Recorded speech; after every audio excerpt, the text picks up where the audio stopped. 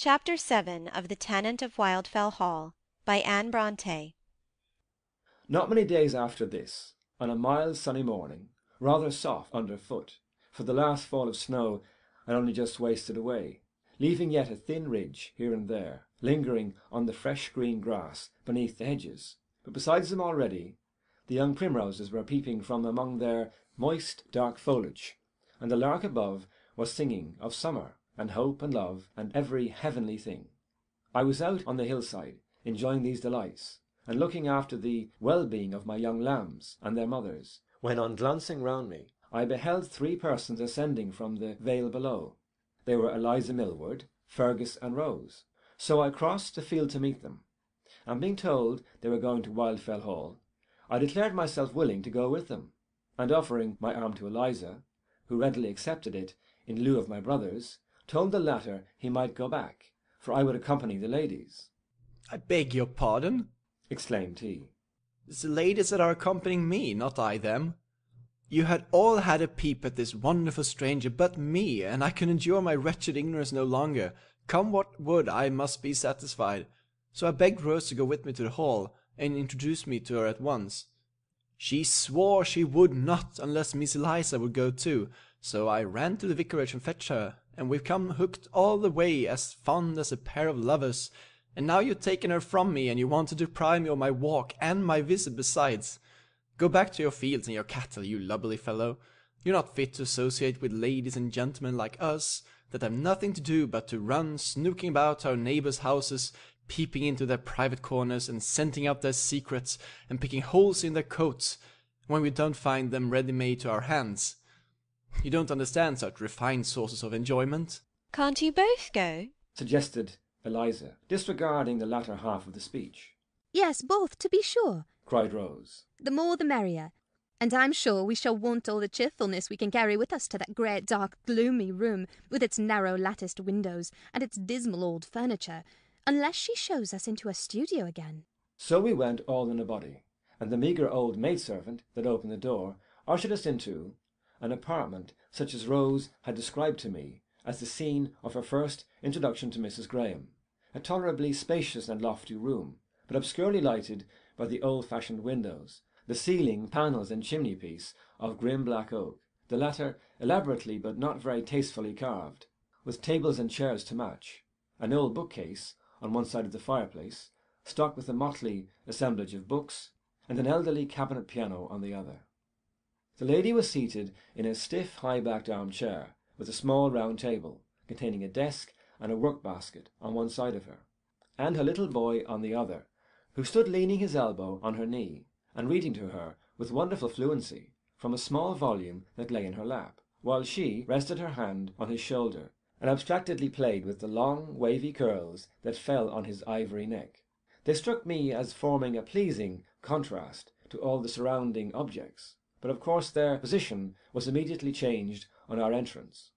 I could only observe the picture during the few brief seconds that Rachel held the door for our admittance.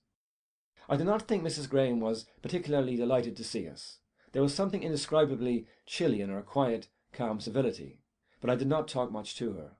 Seating myself near the window, a little back from the circle, I called Arthur to me, and he and I and Sancho amused ourselves very pleasantly together, while the two young ladies baited his mother with small talk, and Fergus sat opposite with his legs crossed and his hands in his breeches pockets, leaning back in his chair, and staring now up at the ceiling, now straight forward at his hostess, in a manner that made me strongly inclined to kick him out of the room, now whistling sotto voce to himself a snatch of a favourite air, now interrupting the conversation, or filling up a pause, as the case might be, with some most impertinent question or remark. At one time it was, "It amazes me, Mrs. Graham, how you could choose such a dilapidated, rickety old place as this to live in. If you couldn't afford to occupy the whole house and have it mended up, why couldn't you take a neat little cottage?" "Perhaps I was too proud, Mr. Fergus," replied she, smiling. "Perhaps I took a particular fancy for this romantic, old-fashioned place. But indeed it has many advantages over a cottage. In the first place, you see, the rooms are larger and more airy. In the second place, the unoccupied apartments, which I don't pay for, may serve as lumber rooms, if I have anything to put in them, and they are very useful for my little boy to run about in on rainy days when he can't go out. And then there is the garden for him to play in, and for me to work in. You see, I have effected some little improvement already," continued she, turning to the window. "There is a bed of young vegetables in that corner, and here are some snowdrops and primroses already in bloom. And there, too, is a yellow crocus just opening in the sunshine." But then how can you bear such a situation? Your nearest neighbor's 2 miles distant and nobody looking in or passing by. Rose would go stark mad in such a place. She can't put on life unless she sees 6 fresh gowns and bonnets a day, not to speak of the faces within. But you might sit watching at these windows all day long and never see so much as an old woman carrying her eggs to market. I am not sure the loneliness of the place was not one of its chief recommendations. I take no pleasure in watching people pass the windows, and I like to be quiet. Oh, as good as to say you wish we would all of us mind our own business and let you alone. No, I dislike inextensive acquaintance, but if I have a few friends, of course I am glad to see them occasionally. No one can be happy in eternal solitude. Therefore, Mr. Fergus, if you choose to enter my house as a friend, I will make you welcome. If not, I must confess I would rather you kept away." She then turned and addressed some observation to Rose or Eliza. "And, Mrs. Graham," said he again 5 minutes after, "we were disputing, as we came along, a question that you can readily decide for us, as it mainly regarded yourself, and, indeed, we often hold discussions about you, for some of us have nothing better to do than to talk about our neighbours' concerns, and we, the indigenous plants of the soil, have known each other so long and talked each other over so often that we are quite sick of that game, so that a stranger coming amongst us makes an invaluable addition to our exhausted sources of amusement. Well, the question, or questions, you are requested to solve—" Hold your tongue, Fergus, cried Rose, in a fever of apprehension and wrath. "I won't, I tell you. The questions you are requested to solve are these. First, concerning your birth, extraction, and previous residence. Some will have it that you are a foreigner, and some an Englishwoman, some a native of the north country, and some of the south. Some say—" "Well, Mr. Fergus, I'll tell you. I'm an Englishwoman, and I don't see why anyone should doubt it. And I was born in the country, neither in the extreme north nor south of our happy isle. And in the country I have chiefly passed my life. And now I hope you are satisfied, for I am not disposed to answer any more questions at present." "Except this?" "No, not one more," laughed she, and, instantly quitting her seat, she sought refuge at the window by which I was seated, and in very desperation, to escape my brother's persecutions, endeavoured to draw me into conversation. "Mr. Markham," said she, her rapid utterance and heightened colour too plainly evincing her disquietude, "have you forgotten the fine sea view we were speaking of some time ago? I think I must trouble you now to tell me the nearest way to it, for if this beautiful weather continue, I shall perhaps be able to walk there and take my sketch. I have exhausted every other subject for painting, and I long to see it." I was about to comply with her request, but Rose would not suffer me to proceed. Oh, don't tell her, Gilbert. Cried she. She shall go with us. It's Bay you are thinking about, I suppose, Mrs. Graham. It is a very long walk, too far for you, and out of the question for Arthur. But we were thinking about making a picnic to see it some fine day, and if you will wait till the settled fine weather comes, I'm sure we shall all be delighted to have you amongst us. Poor Mrs. Graham looked dismayed, and attempted to make excuses, but Rose, either compassionating her lonely life or anxious to cultivate her acquaintance, was determined to have her, and every objection was overruled. She was told it would only be a small party, and all friends, and that the best view of all was from Cliffs, full 5 miles distant. Just a nice walk for the gentlemen, continued Rose. But the ladies will drive and walk by turns, for we shall have our pony carriage, which will be plenty large enough to contain little Arthur and 3 ladies, together with your sketching apparatus and our provisions. So the proposal was finally acceded to, and after some further discussion respecting the time and manner of the projected excursion, we rose and took our leave. But this was only March. A cold wet April and 2 weeks of May passed over before we could venture forth on our expedition with the reasonable hope of obtaining that pleasure we sought in pleasant prospects, cheerful society, fresh air, good cheer, and exercise, without the alloy of bad roads, cold winds, or threatening clouds. Then, on a glorious morning, we gathered our forces and set forth. The company consisted of Mrs. and Master Graham, Mary and Eliza Millward, Jane and Richard Wilson, and Rose Fergus and Gilbert Markham. Mr. Lawrence had been invited to join us, but, for some reason best known to himself, had refused to give us his company. I had solicited the favour myself. When I did so, he hesitated and asked who were going. Upon my naming Miss Wilson among the rest, he seemed half inclined to go, but when I mentioned Mrs. Graham, thinking it might be a further inducement, it appeared to have a contrary effect, and he declined it altogether. And to confess the truth, the decision was not displeasing to me, though I could scarcely tell you why. It was about midday when we reached the place of our destination. Mrs. Graham walked all the way to the cliffs, and little Arthur walked the greater part of it too, for he was now much more hardy and active than when he first entered the neighbourhood, and he did not like being in the carriage with strangers, while all his 4 friends, Mamma and Sancho and Mr. Markham and Miss Millward, were on foot, journeying far behind, or passing through distant fields and lanes. I have a very pleasant recollection of that walk along the hard, white, sunny road, shaded here and there with bright green trees, and adorned with flowery banks and blossoming hedges of delicious fragrance, or through pleasant fields and lanes, all glorious in the sweet flowers and brilliant verdure of delightful May. It was true Eliza was not beside me, but she was with her friends in the pony carriage, as happy I trusted as I was, and even when we pedestrians, having forsaken the highway for a short cut across the fields, beheld the little carriage far away, disappearing amid the green embowering trees, I did not hate those trees for snatching the dear little bonnet and shawl from my sight, nor did I feel that all those intervening objects lay between my happiness and me. For to confess the truth, I was too happy in the company of Mrs. Graham to regret the absence of Eliza Millward. The former, it is true, was most provokingly unsociable at first, seemingly bent upon talking to no one but Mary, Millward, and Arthur.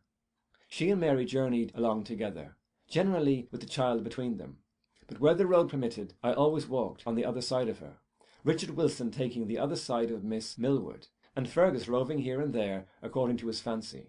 And after a while she became more friendly, and at length I succeeded in securing her attention almost entirely to myself. And then I was happy indeed, for whenever she did condescend to converse, I liked to listen.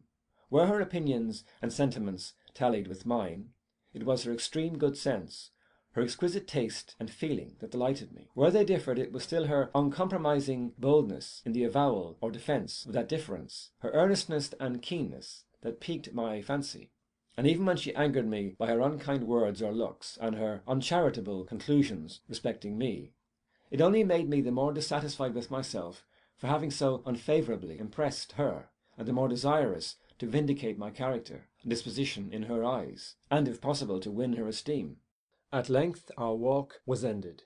The increasing height and boldness of the hills had for some time intercepted the prospect, but on gaining the summit of a steep acclivity, and looking downward, an opening lay before us, and the blue sea burst upon our sight, deep violet blue, not deadly calm, but covered with glinting breakers, diminutive white specks twinkling on its bosom, and scarcely to be distinguished by the keenest vision from the little sea-mews that sported above, their white wings glittering in the sunshine. Only 1 or 2 vessels were visible, and those were far away. I looked at my companion to see what she thought of this glorious scene. She said nothing, but she stood still, and fixed her eyes upon it with a gaze that assured me she was not disappointed. She had very fine eyes, by the by. I do not know whether I have told you before, but they were full of soul, large, clear, and nearly black, not brown, but very dark grey. A cool, reviving breeze blew from the sea, soft, pure, salubrious. It waved her drooping ringlets, and imparted a livelier colour to her usually too pallid lip and cheek. She felt its exhilarating influence, and so did I. I felt it tingling through my frame, but dared not give way to it while she remained so quiet. There was an aspect of subdued exhilaration in her face that kindled into almost a smile of exalted, glad intelligence as her eye met mine. Never had she looked so lovely. Never had my heart so warmly cleaved to her as now. Had we been left 2 minutes longer standing there alone, I cannot answer for the consequences. Happily for my discretion, perhaps for my enjoyment during the remainder of the day, we were speedily summoned to the repast. A very respectable collation, which Rose, assisted by Miss Wilson and Eliza, who, having shared her seat in the carriage, had arrived with her a little before the rest, had set out upon an elevated platform overlooking the sea, and sheltered from the hot sun by shelving rock and overhanging trees. Mrs. Graham seated herself at a distance from me. Eliza was my nearest neighbour. She exerted herself to be agreeable in her gentle, unobtrusive way, and was, no doubt, as fascinating and charming as ever, if I could only have felt it. But soon my heart began to warm towards her once again, and we were all very merry and happy together, as far as I could see, throughout the protracted social meal. When that was over, Rose summoned Fergus to help her to gather up the fragments, and the knives, dishes, etc., and restore them to the baskets, and Mrs. Graham took her camp-stool and drawing materials, and having begged Miss Millward to take charge of her precious son, and strictly enjoined him not to wander from his new guardian's side, she left us and proceeded along the steep stony hill, to a loftier, more precipitous eminence, at some distance, whence a still finer prospect was to be had, where she preferred taking her sketch, though some of the ladies told her it was a frightful place, and advised her not to attempt it. When she was gone, I felt as if there was to be no more fun, though it is difficult to say what she had contributed to the hilarity of the party. No jests and little laughter had escaped her lips, but her smile had animated my mirth. A keen observation or a cheerful word from her had insensibly sharpened my wits, and thrown an interest over all that was done and said by the rest. Even my conversation with Eliza had been enlivened by her presence, though I knew it not, and now that she was gone, Eliza's playful nonsense ceased to amuse me, nay, grew wearisome to my soul, and I grew weary of amusing her. I felt myself drawn by an irresistible attraction to that distant point where the fair artist sat and plied her solitary task, and not long did I attempt to resist it. While my little neighbour was exchanging a few words with Miss Wilson, I rose and cannily slipped away. A few rapid strides, and a little active clambering, soon brought me to the place where she was seated, a narrow ledge of rock at the very verge of the cliff, which descended with a steep, precipitous slant quite down to the rocky shore. She did not hear me coming. The falling of my shadow across her paper gave her an electric start, and she looked hastily round. Any other lady of my acquaintance would have screamed under such a sudden alarm. "Oh, I didn't know it was you. Why did you startle me so?" said she, somewhat testily. "I hate anybody to come upon me so unexpectedly." "Why? What did you take me for?" said I. "If I had known you were so nervous, I would have been more cautious, but—" "Well, never mind. What did you come for? Are they all coming?" "No, this little ledge could scarcely contain them all." "I'm glad, for I'm tired of talking." "Well, then I won't talk. I'll only sit and watch your drawing." "Oh, but you know I don't like that." "Then I'll content myself with admiring this magnificent prospect." She made no objection to this, and for some time sketched away in silence, but I could not help stealing a glance now and then from the splendid view at our feet to the elegant white hand that held the pencil, and the graceful neck and glossy raven curls that drooped over the paper. Now, thought I, if I had but a pencil and a morsel of paper, I could make a lovelier sketch than hers, admitting I had the power to delineate faithfully what is before me. But though this satisfaction was denied me, I was very well content to sit beside her there and say nothing. "Are you there still, Mr. Markham?" said she at length, looking round upon me, for I was seated a little behind on the mossy projection of the cliff. "Why don't you go and amuse yourself with your friends?" "Because I am tired of them, like you, and I shall have enough of them to-morrow, or at any time hence. But you I may not have the pleasure of seeing again for I know not how long." "What was Arthur doing when you came away?" "He was with Miss Millward, where you left him. All right, but hoping mamma would not be long away." "You didn't entrust him to me, by the by," I grumbled, though I had the honour of a much longer acquaintance.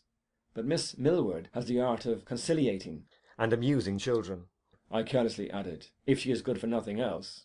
"Miss Millward has many estimable qualities, which such as you cannot be expected to perceive or appreciate. Will you tell Arthur that I shall come in a few minutes?" "If that be the case, I will wait, with your permission, till those few minutes are past, and then I can assist you to descend this difficult path. Thank you. I always manage best on such occasions without assistance. But at least I can carry your stool and sketch-book. She did not deny me this favour, but I was rather offended at her evident desire to be rid of me, and was beginning to repent of my pertinacity, when she somewhat appeased me by consulting my taste and judgment about some doubtful matter in her drawing. My opinion happily met with her approbation, and the improvement I suggested was adopted without hesitation. I have often wished in vain, said she, for another's judgment to appeal to when I could scarcely trust the direction of my own eye and head, they having been so long occupied with the contemplation of a single object as to become almost incapable of forming a proper idea respecting it. That, replied I, is only one of many evils to which a solitary life exposes us. True, said she, and again we relapsed into silence. About 2 minutes after, however, she declared her sketch completed, and closed the book. On returning to the scene of our repast, we found all the company had deserted it, with the exception of 3, Mary Millward, Richard Wilson, and Arthur Graham. The younger gentleman lay fast asleep, with his head pillowed on the lady's lap. The other was seated beside her, with a pocket edition of some classic author in his hand. He never went anywhere without such a companion wherewith to improve his leisure moments. All time seemed lost that was not devoted to study, or exacted by his physical nature for the bare support of life. Even now he could not abandon himself to the enjoyment of that pure air and balmy sunshine, that splendid prospect, and those soothing sounds, the music of the waves and of the soft wind in the sheltering trees above him, not even with a lady by his side, though not a very charming one, I will allow. He must pull out his book and make the most of his time while digesting his temperate meal, and reposing his weary limbs, unused to so much exercise. Perhaps, however, he spared a moment to exchange a word or a glance with his companion now and then. At any rate, she did not appear at all resentful of his conduct, for her homely features wore an expression of unusual cheerfulness and serenity, and she was studying his pale, thoughtful face with great complacency when we arrived. The journey homeward was by no means so agreeable to me as the former part of the day, for now Mrs. Graham was in the carriage, and Eliza Millward was the companion of my walk. She had observed my preference for the young widow, and evidently felt herself neglected. She did not manifest her chagrin by keen reproaches, bitter sarcasms, or pouting, sullen silence. Any or all of these I could easily have endured, or lightly laughed away, but she showed it by a kind of gentle melancholy, a mild reproachful sadness that cut me to the heart.